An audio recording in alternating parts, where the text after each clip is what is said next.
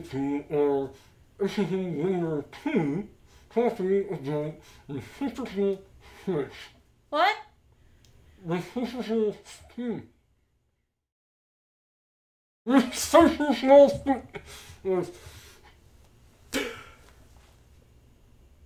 There's nothing wrong with the air here. There's nothing wrong with the air around here.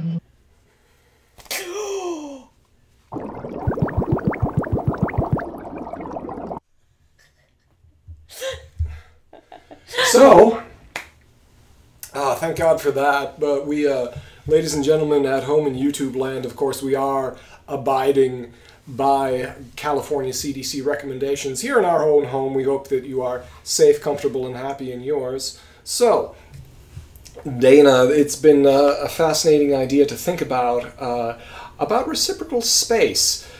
It is very much in contrast to the idea of the kind of infinite linear space, which our culture is very, very used to, which was expressed instinctively in art at the time of the cathedrals, also in the perspective of Brunelleschi, and which was codified and made mathematically precise when René Descartes came up with coordinates. And it's really pervasive, this way of understanding space. Other cultures and other parts of history have had very different ways of understanding space, and I think that the way that you're describing the project that you mentioned last time, the studio conceptual project, displayed what is part of a transformation of not just you, but many people understanding space differently, because things are changing significantly enough that it's very exciting when the idea of space changes.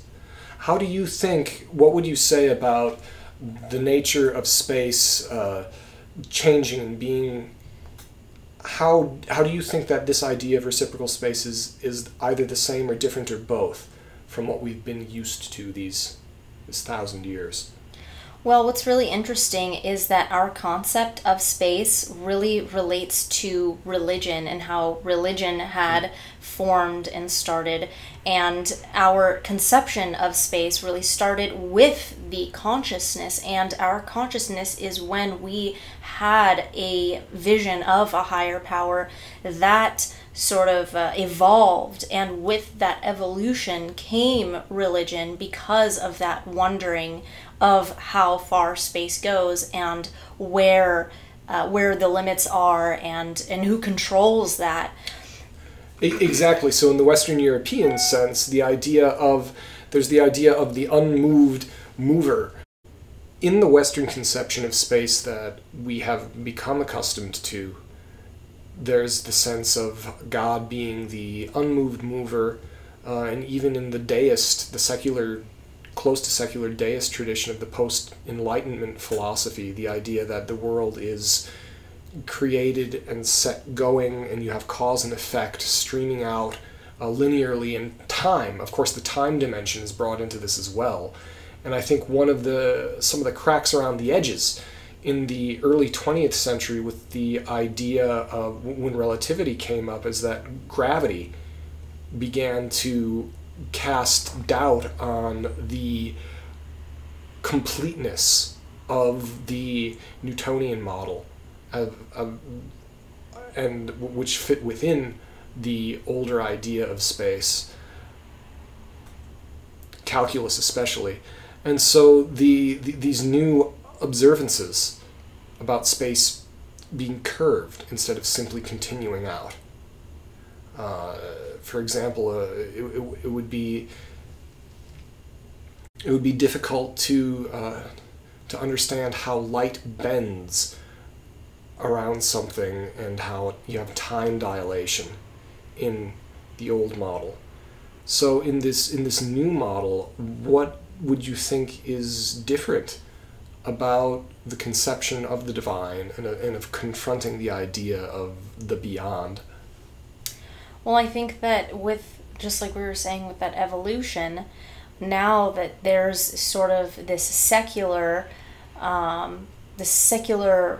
revolution that's happening, which again, it circles around. It happens every once in a while. You'll have religions breaking down at the core and becoming its own new religion, and therefore its own new way of looking at the stars and looking at the cosmos and looking at the miraculous and sort of contemplating what that means. And now that we have so much technology and science, like quantum physics, quantum mechanics, now you have this whole new idea of space, and not of just space, but how space and time relate and how they weave together within not only the cosmos, but weave within together our lives and our metaphysical space. Right, and so something that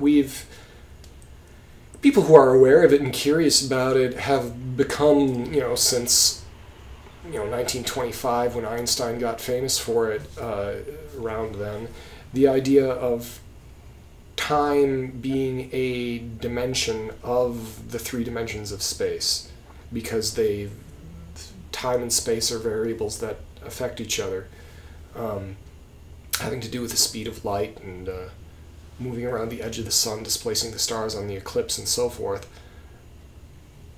So do you think that there is a sense of how we relate to time as being important to this as well?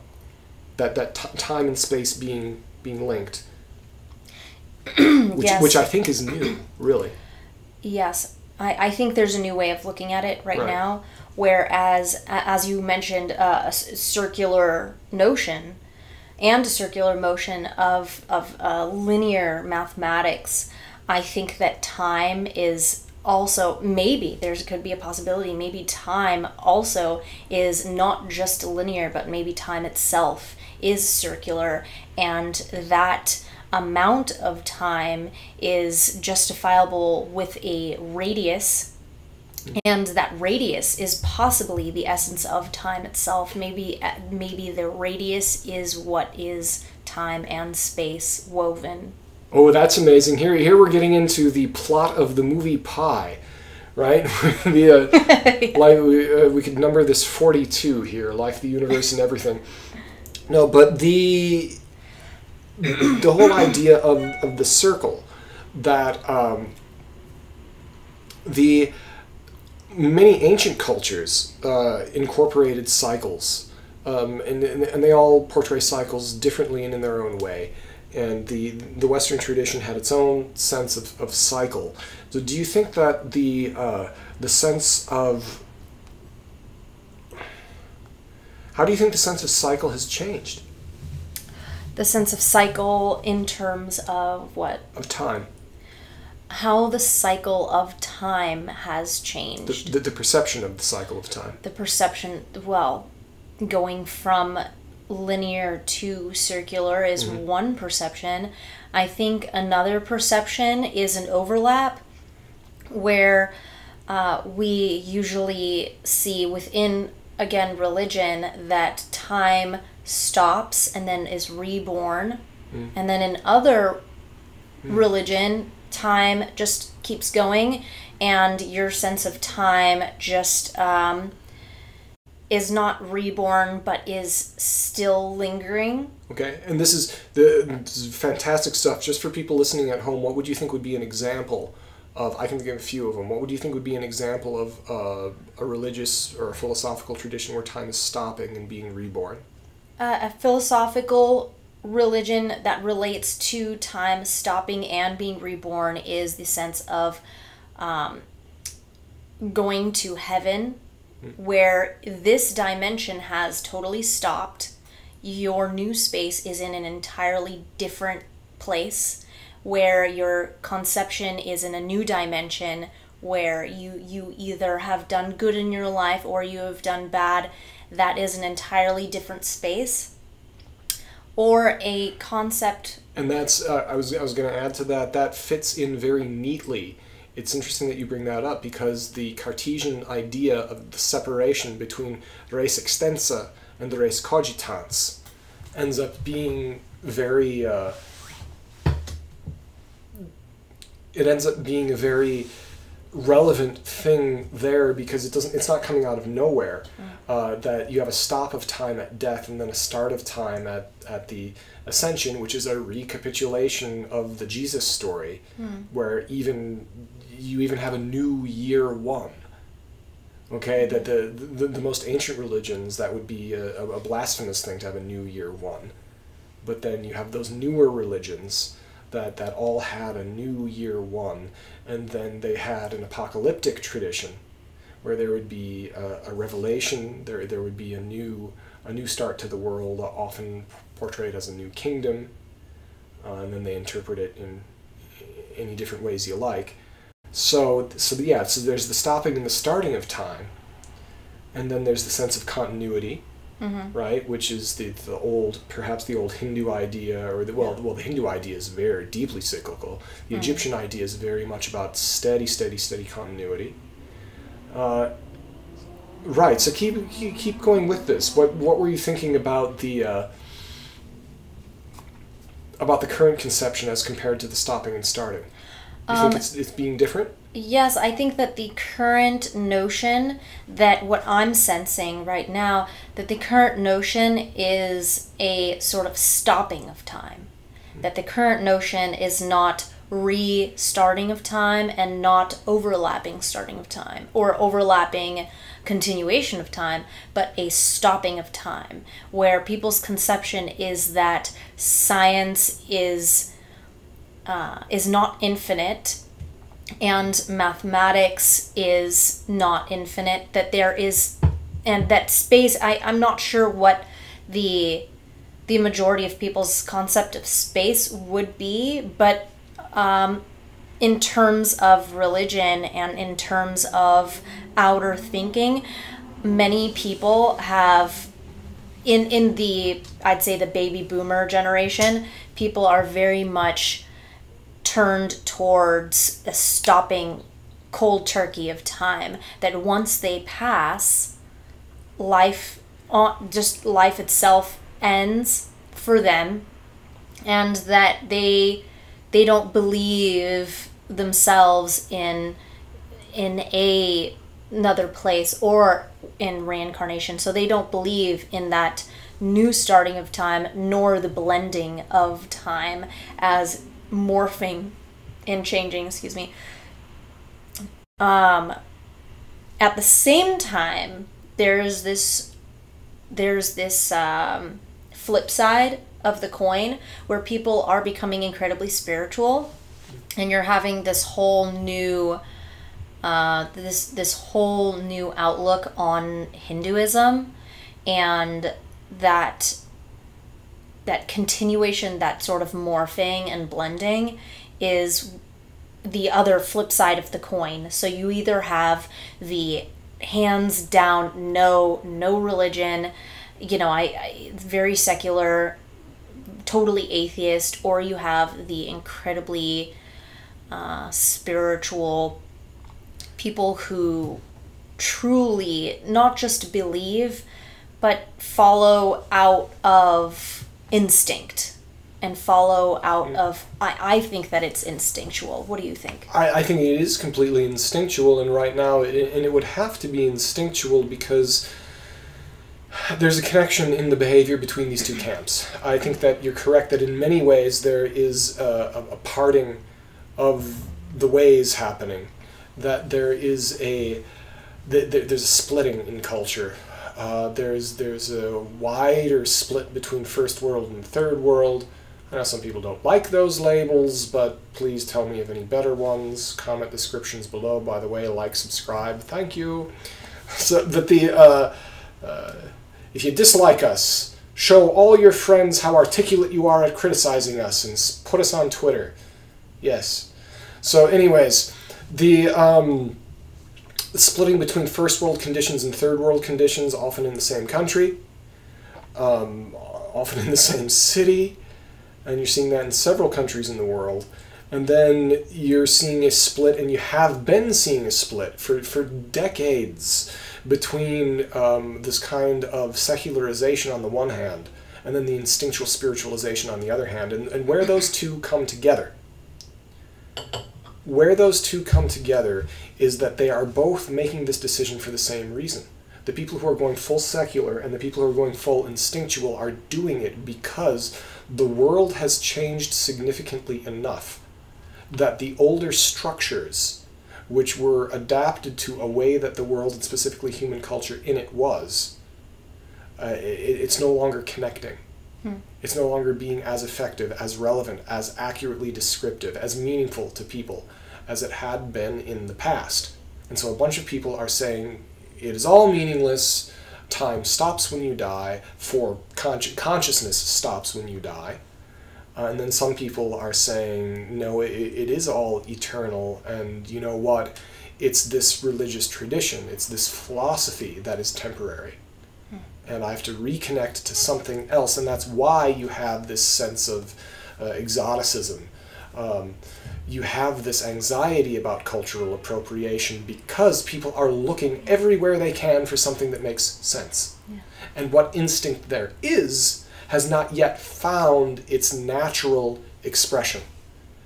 Typically it finds it. One of the reasons I think that architecture fascinates us both, one of the many reasons architecture fascinates us both right now, is that architecture is often one of the earliest expressions of how a new instinct does come out. Because people, it's one of the slowest arts. Painting changes very quickly. Painting is really sensitive to change. So is music. Painting, I think, even more so. Architecture is slower to be pushed around so much because it has to deal with practicalities. It's not actually an art, it's a craft. It's another discussion. But it's responsive to these things like the size of our feet and the lengths of our legs that stay the same over thousands of years, roughly. And the idea that we like to sleep when and where it's dark, that stays the same. We like to be warm where we live, but not too warm. And all of these things are consistencies, which means that it does not change with a rapidity. However much certain fancy people might like architecture to be all changing and hyper-innovation like art, it's not going to happen. Yeah. But it because it is sensitive to the way that people are understanding the space around them, the way that they want things, the way that they need things to be, when and how architecture changes or needs to change, which is, I think, something that you and I are interested in discovering, and I do consider it discovery, not invention, that this might be a locus of the expression of any new instinct as it goes from pure instinct, which I think in kind of these new religious feelings that are surfacing, that it's been instinctual since at least the 50s. Anything that gets called New Age is part of this instinctual category. And moving into more of a regular, pardon the pun for mathematicians out there, into a regular expression. So what do you think about that in terms of finding a balance? And how do you, first of all, let's look at this instinct. How do you see this instinct? Is it something, I felt it myself, but I found it difficult to describe, as anyone would. Have you felt it yourself? Have you observed it? How would you describe this instinctual perception of connection to a vitalized spiritual sense? I myself would feel as though it's an instinct in the fact that naturally I have hope, and naturally I look up at the sky and I want good things. And because I want good things and I feel love, and people who feel love will instinctually, I believe that all creatures that have a certain conception of, it would be interesting to think about the fact that all things living have a sort of spiritual idea, whether that idea is fuzzy or vague, or that idea is very blunt. It all has to do with desire and what you want in this life. And say, the birds might have, I've been thinking about this, the birds might have a truly spiritual, religious connection that we don't understand because we can't hear. Maybe they all call to each other and then call to their god, that is the sun. We don't know. And I believe that it is within just nature itself that the idea of religion persists, and the idea of religion is deeply embedded, and the only reason that humans have been able to express that is with our hands and our ability to create and our ability to express. And our ability to speak, and our ability to reason and examine, and to have an observational distance. Well, I think it's so many interesting things here that you bring up in terms of there's one of Randall Carlson's favorite references to make is of the alchemical old wisdom tradition, speaking of the language of the birds. And coincidentally or not, there was this is something I wrote about years ago in my academic work, in my academic studies, that the mantras, the Brahmin mantras, which are part of the oldest continuous, I believe it is, I mean, the oldest continuous religious tradition in the world. I think the sand paintings in Australia might have that beat in terms of oldness, but it's hard to say. But it's up there, you know. It's probably around 40 or 50,000 years, maybe 25,000, very, very old, and maybe not that old, but still. And they wanted to figure out what it meant, what it actually, how does this linguistically relate to anything? And I believe that the traditions hold that these are pure sounds, that they don't have a translation attached to them. And so there was linguistic analysis done by some Dutch scientist recording them. He was finally given permission to actually record these things, which was extraordinary. And when he analyzed it, they found that it was not connected to any human language. The mantras of the Brahmins in India most closely resembled the rhythm, pattern, cadence, and tonality of migratory bird song. So we don't know. It is so deep in time, we don't know what that connection was. But this language of the birds, as they say, is something very, very deep in human philosophy, in human religion, in human metaphysics, to a certain extent in human science. The Greeks and the Romans would observe the paths. There would be someone whose entire job it would be to watch how the birds would move. And then it would tell you things. There are people who live in Greece and Italy today who can tell you what the weather is going to be like because they've been watching the seagulls. Wow. So there's something to it. And it's very interesting to me that you have this idea of a religious feeling, of an awareness or a sense of connection being broader than just human consciousness. And I think there is something to that.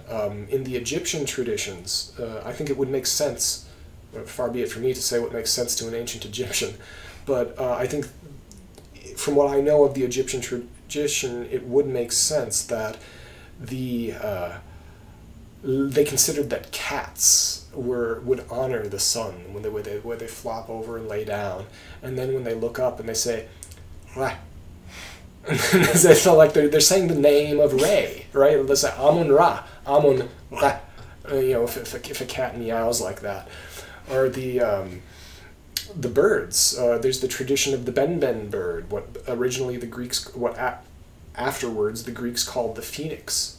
That when the first light of the sun struck the first rock of Zep Tepi, which the pyramids were modeled after, rising out of the turbulent waters, that there was this cry of a bird that was sparked by the light of the sun as the birds responding. And when you pay attention to how birds do honor sunrise and sunset, lions, the Egyptians mentioned about how lions will roar at the sunset, baboons will chatter at the sunset and the sunrise, and these were considered to be sacred observances by the Egyptians.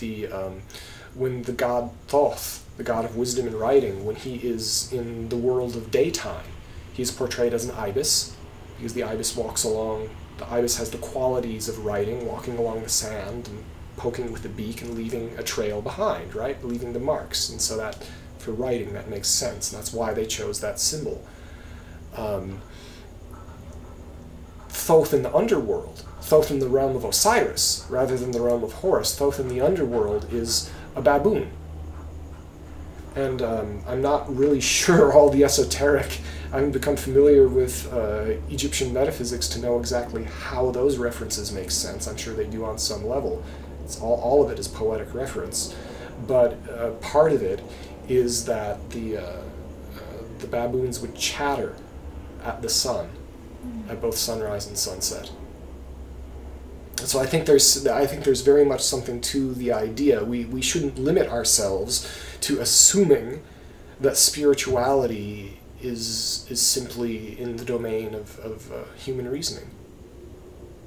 Yes, also to assume that atheism or the belief in no religion, I believe that the idea of no religion, yes, it is on the other side of the spectrum. At the same time, it is still a religious conception. Yes. So therefore, it is still a belief. It is still a religion in a sense. Atheism is a statement of faith. Yeah. To have no faith is to be agnostic by the definitions of it. Because God is beyond proof either way, right?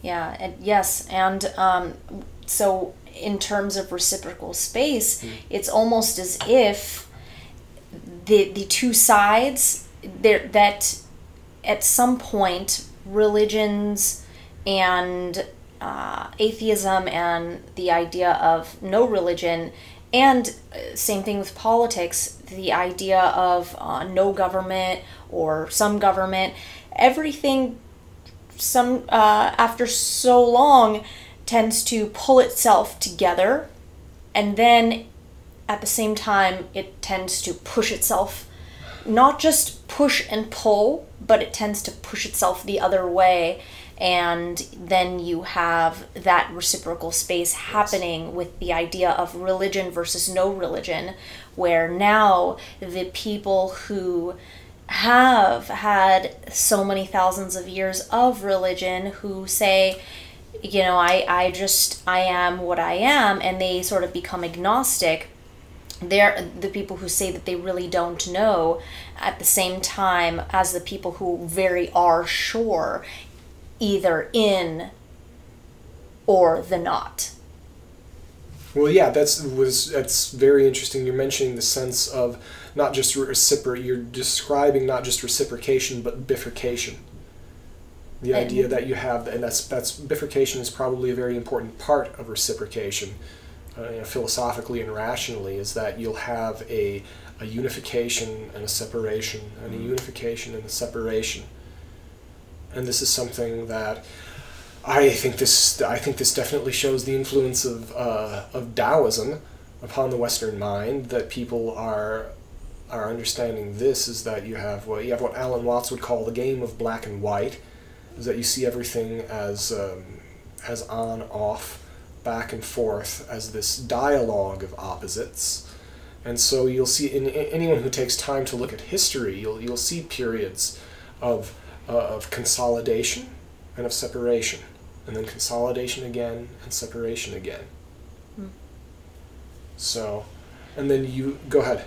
How do you see it? Do you see it as a sort of consolidation and then separation, or do you see it as a consolidation and then a passive? That's a really fascinating, a really fascinating way to describe it. Is that they pass each other. They pass each other, because that's too. Because either could happen if you're thinking about things dialectically, which thesis, antithesis, synthesis. They come together. You have two opposites who come together. They create something new, and then there's a further development. And they could come in terms of that further development could be, as you said, the continuation, the continue unified, or it could be that they could bounce off each other and move away again, or they could switch places. you do see that politically. You see the switching places happening at rather weirdly regular intervals with the left and the right and the two parties in the United States. That everyone's at points of difficulty in American history, at points of great challenge, significant challenge in American history, you see the parties flip. Yeah. And not once or twice, like once you saw pretty much the creation of a whole new party, and the crisis that foretold that. The crisis that foretold was the Civil War, where a party went out of existence and a new party came into place. They were trying to solve this deep problem of westward expansion and slavery. They weren't able to do it politically. They tried. They even dismantled one of the political parties, the Whigs, put the Republicans in their place.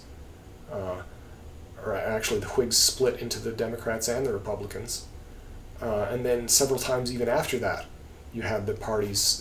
Basically, there were two parties in power, and then which party was left wing, which party was right wing, has flipped several times.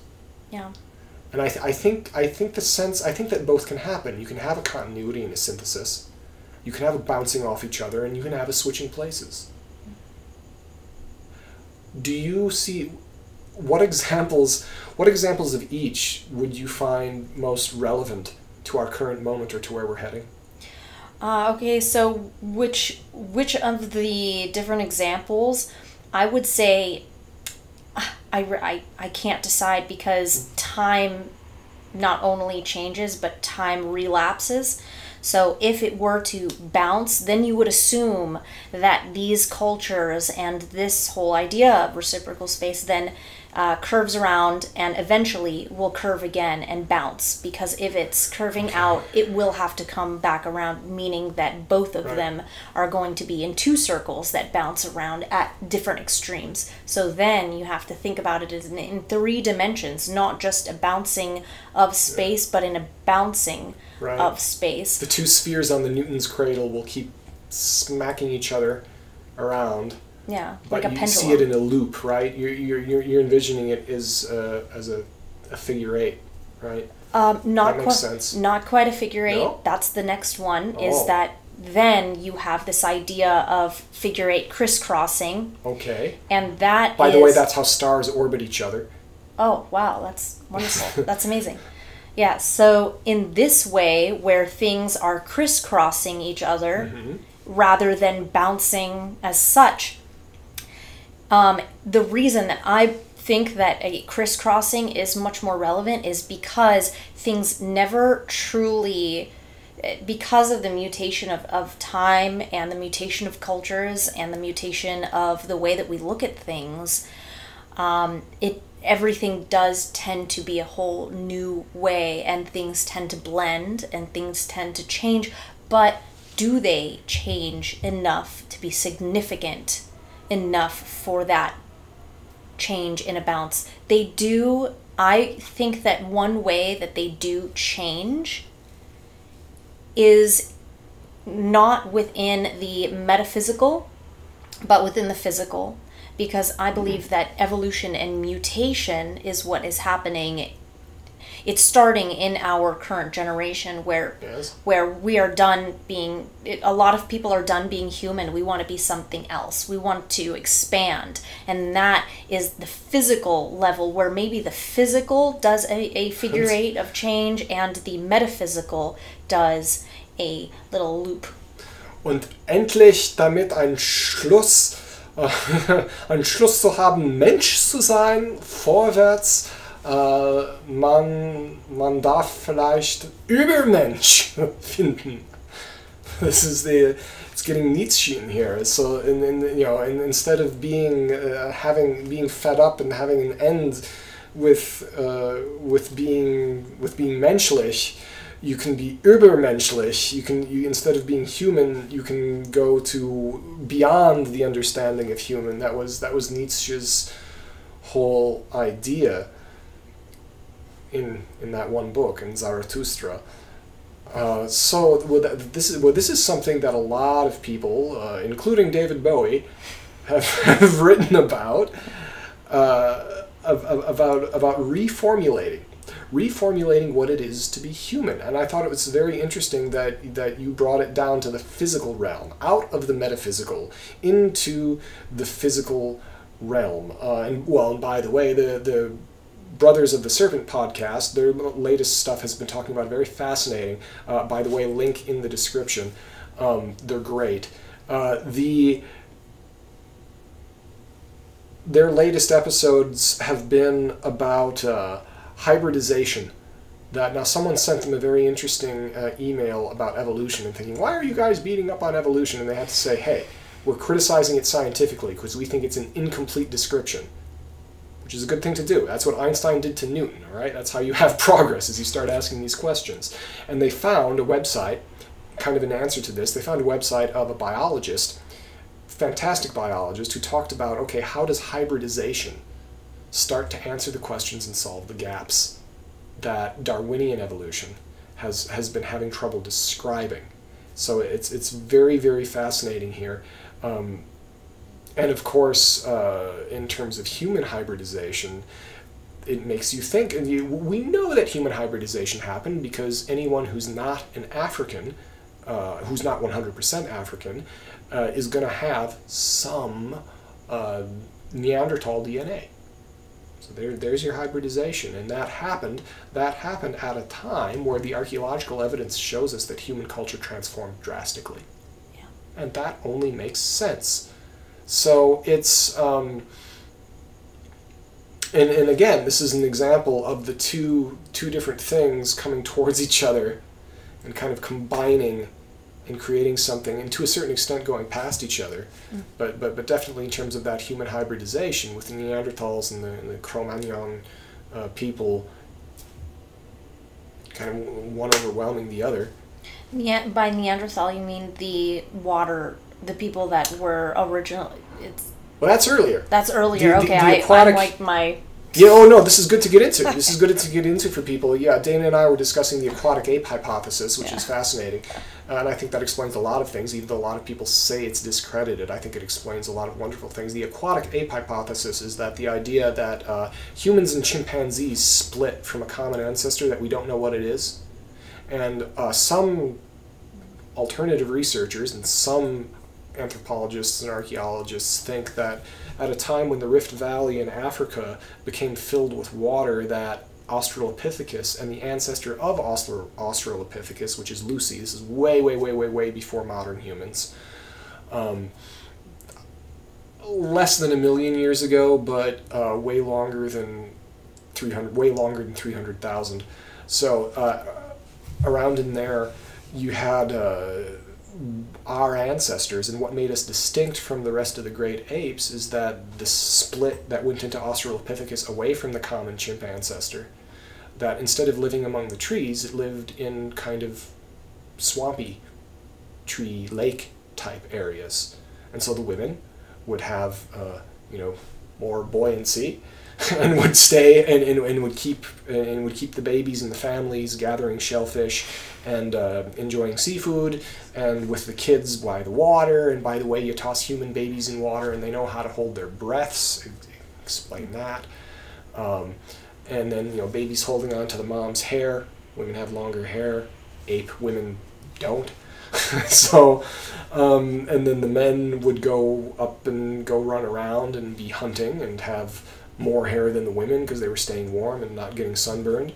It really goes a long way to explain a lot of things. Yeah, it's the aquatic ape hypothesis. The hybridization, there probably was some hybridization all along the line, but the hybridization with Neanderthals happened in genetic terms and geological terms quite recently.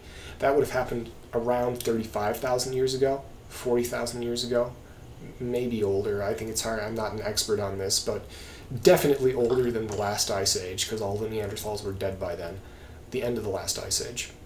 So pretty much at the time, this hybridization occurred around the time that humans started creating art. I don't think that's an accident. They started creating art, they started creating higher technology in terms of better stone tools.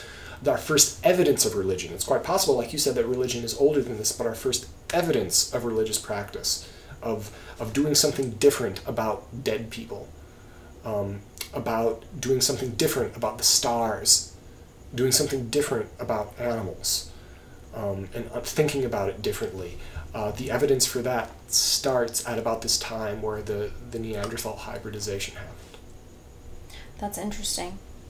That kind of relates to that idea of reciprocal space in a way that, like you said, the physical is doing that mutation, and that which is, we're at that point again where some of us are wanting to be in the ocean, some of us are wanting to be in the sky, some of us are wanting to be underground. There's just so many. Some of us are wanting to be in space. Evolution is yeah. There's so many different things that are happening right now, but with the physical, but the metaphysical and the concept of religion, it does, I feel, go to this sort of idea of agnostic and deciding, like decisive decision of consciousness and unconsciousness. And once those sort of overlap, that's kind of that place where everything is just there's a constant change. Right now, I feel that within the physical, we are just about here, but with our idea of the spiritual, we're way on the opposite sides. So there's going to be this That's really interesting. So there's like there's some real it's pretty obvious looking at the news. There's some real cultural chiropractic that's happening. But I think you're describing the gap, you're describing the crick in the neck of culture that needs to be straightened out here in an interesting way. Talk more about that. So you think that there's a real connection in the physical. What do you mean by the connection in the physical realm? The connection where we are all at the same time deciding that we want to then cross and split. Okay, I see. Yes, so the connection would be then, if I'm understanding you correctly, the connection would be then the decisiveness of saying, I am believing this. Not within the spiritual and the metaphysical and the esoteric, but within the physical space of evolution, of human evolution, and the Earth's sort of bodies, like people, I see. People and living beings, you know. Oh, I see. So you're saying that the fact of bodily existence, the fact that we're sharing the same rules of physics, the same rules of chemistry. Is that what you mean? The same, yes. Okay. We're sharing the same chemistry. We're sharing the same genes and the same, in a sense, like we're sharing the same. Same patterns. Same patterns. Yeah. We all have similar. We all have similar bodies, similar bone structures, where our outsides might be different, but our insides are very much the same. Okay, so there's a splitting that is happening, I think, due to a crisis of rejection of old forms. Mm-hmm. So there is a detachment from the culture at large, and then a further separation into two camps, one being decisively for belief of spiritual nature and decisively against belief of spiritual nature. Yes. Okay. So the crisis of lack of adaptive change in the culture at large has created this detaching and then further the separation. Mm-hmm. And this separation is unsustainable. And because the communities cannot hold both of these two things unless they agree on some kind of common ground.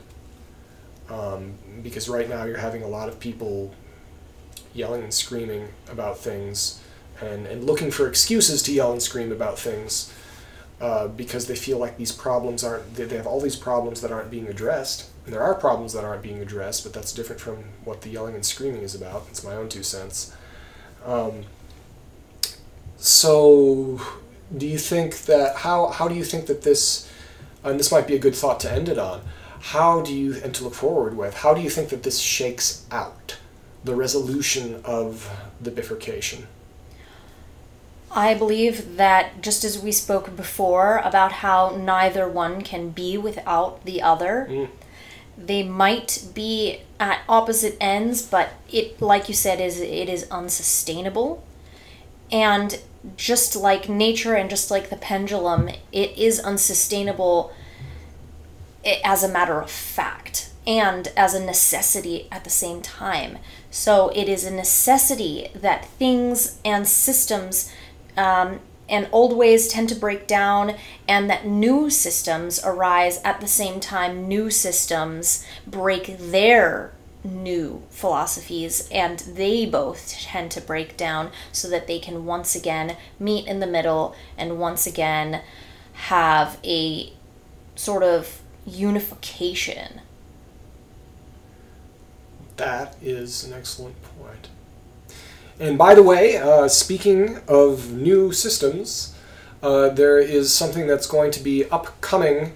There's a link in the description, the Puaral Conference, about people thinking about adaptation, thinking about the future, thinking about systems of architecture, systems of design, systems of business for helping the world do the things it needs to help be sustainable, to be better.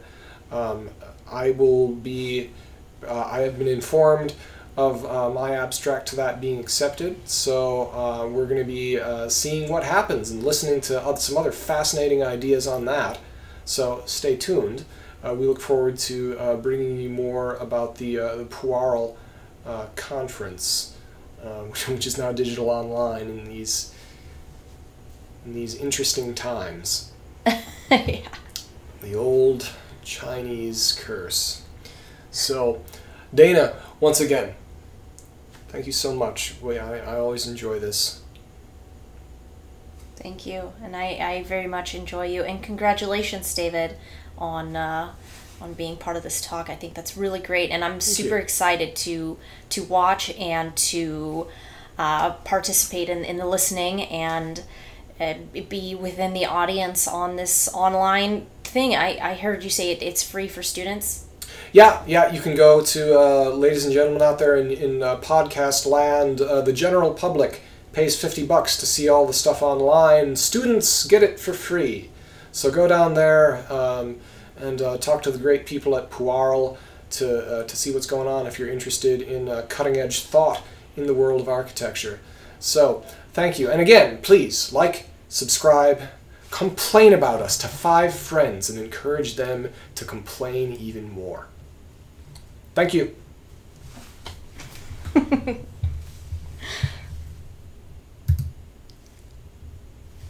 There we are.